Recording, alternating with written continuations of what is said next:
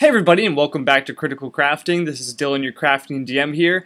I was at Gen Con a little while ago, and I met some amazing artists and crafters that were doing some really cool things that I had never seen before and never really thought about doing. And a lot of them had some advice for things that helped me improve my own craft. So I thought I'd share with you some of the things they had to say and the tips and tricks to make some better crafts.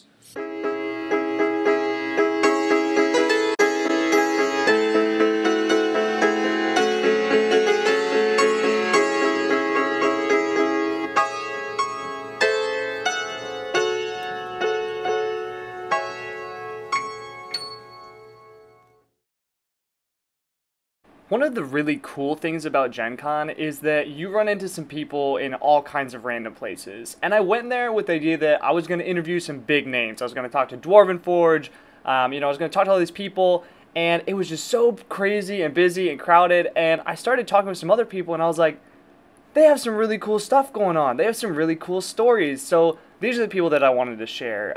The first person I talked with was Duff, or the Impending Duff. And he was just painting in the middle of a room, essentially, a hallway as people were walking by. He was just sitting there painting. And I started watching him. I was like, whoa, I gotta talk to this guy. Everybody calls me Duff. I'm known as Impending Duff. On Twitch is my main platform. I stream 3 days a week. I have a Patreon, Twitter, Instagram. I'm all over the place, obviously. This is my full-time job, so yeah, I also do these conventions. I teach at conventions and a convention a month and teaching one-on-ones via Skype, etc. I do full-time commissions. I'll get an email. They'll hit me up on Discord. Hey Duff, I've got a squad of plate grades I want you to do. Okay, then we discuss. I have 3 different tiers. It's tabletop, like this guy. He's painted well, but not to a super high standard. He looks really good on the table. Tabletop Plus, where it takes that quality and gives it a little extra detail, gives it a little pop. There's highlighting, shadows, etc. And then there's something like a character detail, where if you put them down on the table, your friends are like, that looks good. I literally take every piece and assess it. I'm pretty familiar with most models, so if they get a hold of me and ask for me to do a Tiamat dragon, I know what I'm getting into. Make sure I take into consideration the details. That's the biggest thing. I don't price on time because I'm kind of OCD. This is my good side. I'm a perfectionist, so it slows me down a bit. I might as well take it to somewhere I'm happy. I know I'm going to be proud of what I crank out, so I don't charge by the hour. I look at it as how much detail it has. I am partnered with Creature Caster, Monument Games. They do some different larger scale sculpts. It's just absolute detail galore. Some of the most beautiful models I've ever seen. I'm not just saying that because I'm partnered with them. I've been a big fan of theirs for the past 2 years. I started painting when I was 14 by accident. I was building model airplanes and such. I stumbled into a store at the mall and I saw this package of like futuristic blue guys. Like, those are cool. It comes with paints, comes with a brush. I'm gonna check it out. So I bought it, I took it home, painted them up.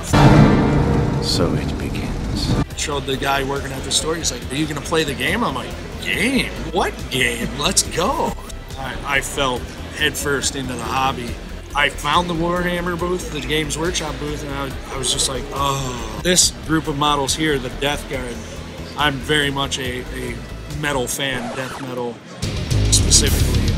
I rolled up to the booth and I saw the new Death Guard, and I was just like, if that's not a death metal band in 40K universe, I don't know what it is. Take my money. My go-tos are almost exclusively the Monument Pro Acryl line. That's Creature Caster again. These paints are just gold. It does everything you want it to do. It blends like a dream. I would bathe in this stuff if it wasn't so expensive. But I used to use Scale 75's line of paint. I still do, but what works for me might not work for you. You know, I'm not a fan of Vallejo paints. They're a great paint line, but they just don't work for me. I've used Citadel. There's nothing wrong with them. I actually don't mind the pots. I know everybody can't stand those flip-top pots. Clean the rim and it's not that big of a deal. If a client wants specifically Fenrisian gray, sure, okay, I've got them to use them. When you're talking the G-Dub line, I'm using more of their technical paints, the dry specifically. If I dry brush, I'm using a dry from G-Dub. I love that consistency. I don't like thin paints for dry brushing, so I also use their washes. I've decanted all of mine into droppers. I know, hypocrite. It's much easier to airbrush with a dropper bottle. Well, at home I've got studio lighting, but something like this light here on Amazon, it's got 3 different temperatures. And if you're really worried about shadow, you get 2 of them and kind of have them like this. There's nothing wrong with hobby store brushes. Go to Hobby Lobby and get yourself a cheap little $2 synthetic. My advice to anybody who wants to do this a little more seriously is to get a Kolinsky Sable brush. I'm a brush snob. I do like a high-end Kolinsky Sable brush. This is a Monument Longwave. This is also a Kolinsky Sable. This is my go-to brush, a size 2. Just because we're painting miniatures doesn't mean we have to use miniature brush. Use the biggest brush you possibly can with a really sharp point. You can paint eyes with a size 3, no problem. I pretty much only use my synthetics for metallics because the metallic mica flakes in the paint will actually thrash the natural bristles of a sable brush.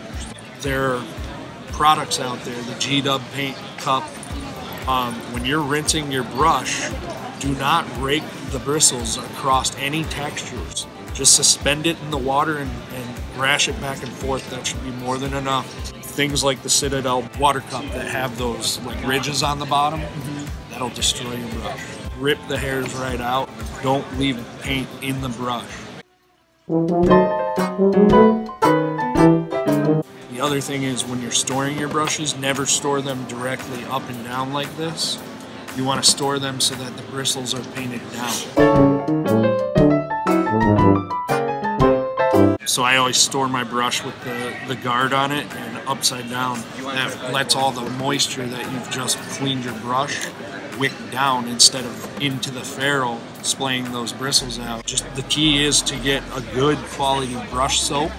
This is Gentastic Brush Goop, and it's an all-natural brush soap. I've taken brushes that are 20 years old and gone and saved them with this stuff, no joke.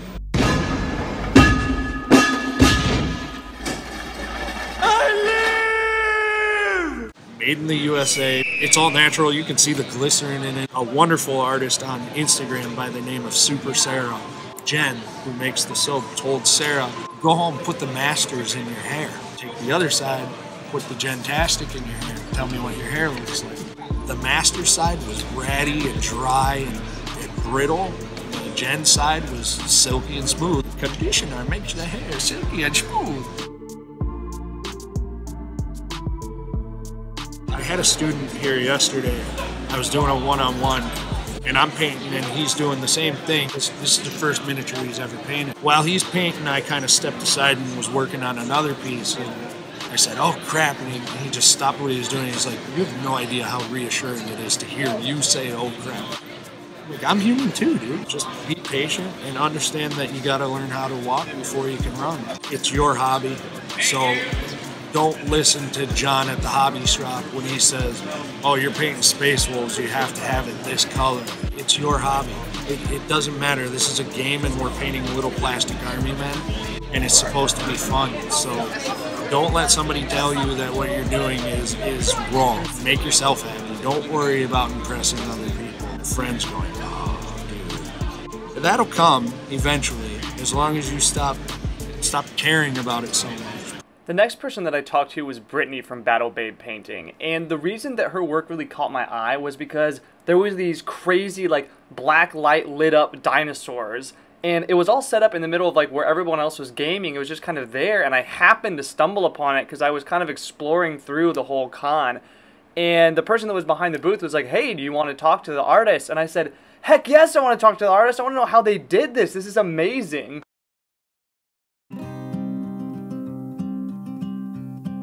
My name is Brady, and I am a coordinator for Cincinnati Arsenal Gaming. We just want you to come play, and we're going to help you learn everything you need to know to grow in the hobby with us, because we want more people to play with.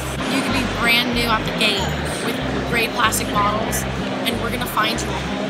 I have a painting company for commission painting called Battle Babe Painting. I also do wood and foam building. We did a 20-foot space hulk. I cut it down, it didn't fit the doors. 10 feet tall. I have a full-time normal job. I do billing.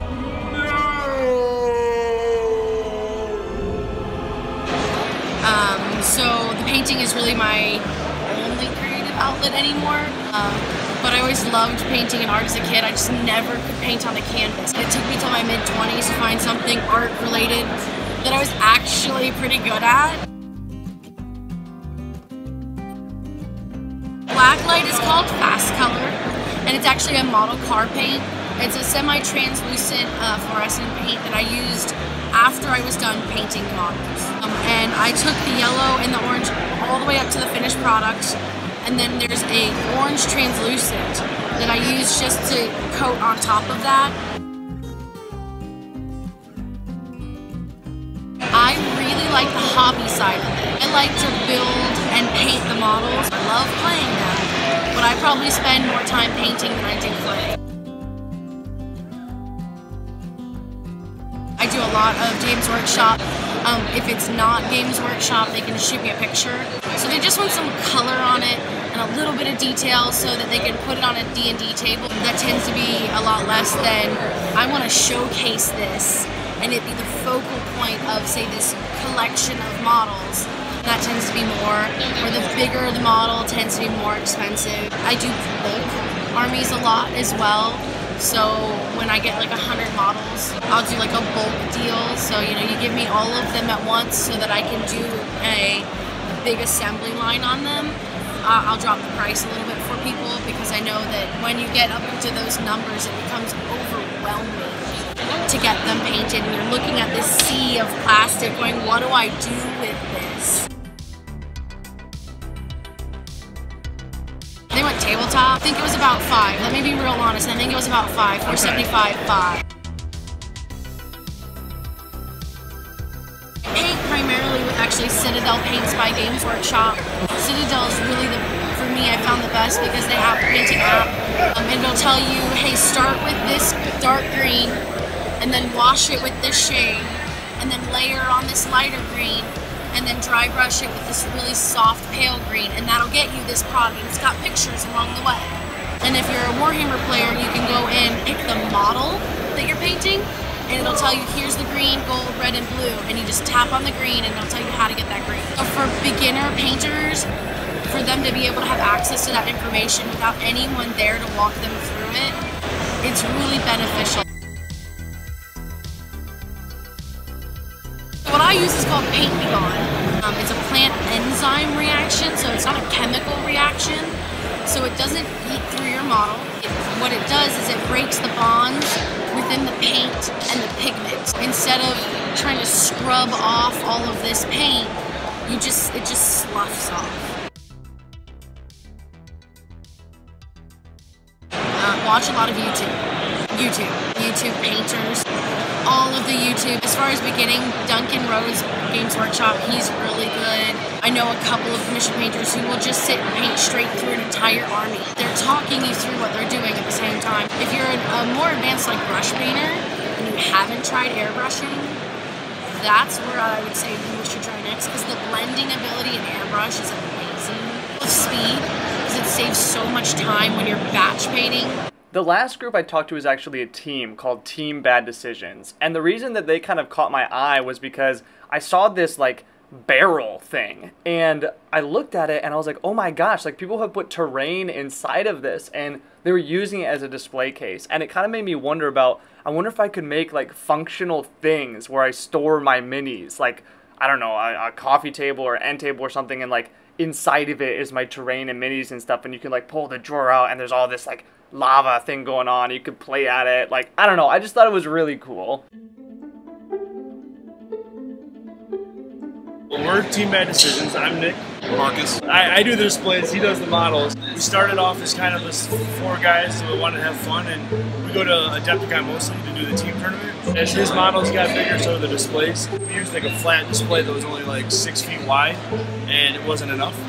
So then we've gotten to the point where we needed to bring trailers. Next year, the one that we're really known for is the corn display. This right here is actually the top of it. I just wanted to take it to tournaments because it's been sitting in my basement forever. We had an idea. I threw it out as a stupid idea.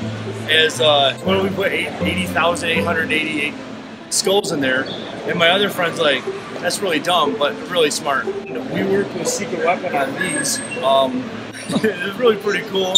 People loved it. Still wasn't big enough.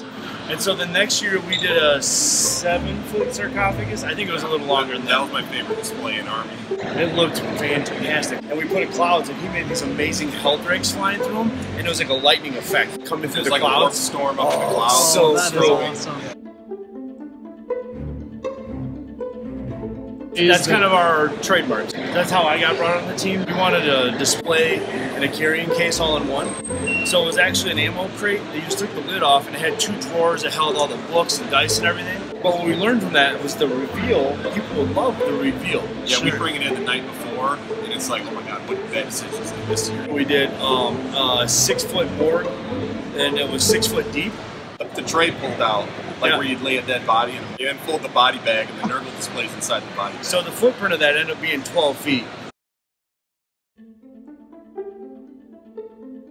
Experiment with stuff, and don't ever think that you can't do anything just because someone else did. Don't be afraid to fail. Even I've screwed this end together 4 times, because as soon as I got the wrong piece on there, I was like, no, throw it away. We'll do it again. When they see stuff like this, people feel like they can't do it. And it's really not hard. It's patience. Sometimes you have a plan, and sometimes you're just like, well, I got all this stuff, let's see what I can do with it. And I think that's what most people are afraid to do, is like, if they fail, they're like, well, I failed. You just gotta be one to go, nope, I don't like it, tear it apart and do it again. If I don't like it, I'll just throw it away and start over. We usually do that every week.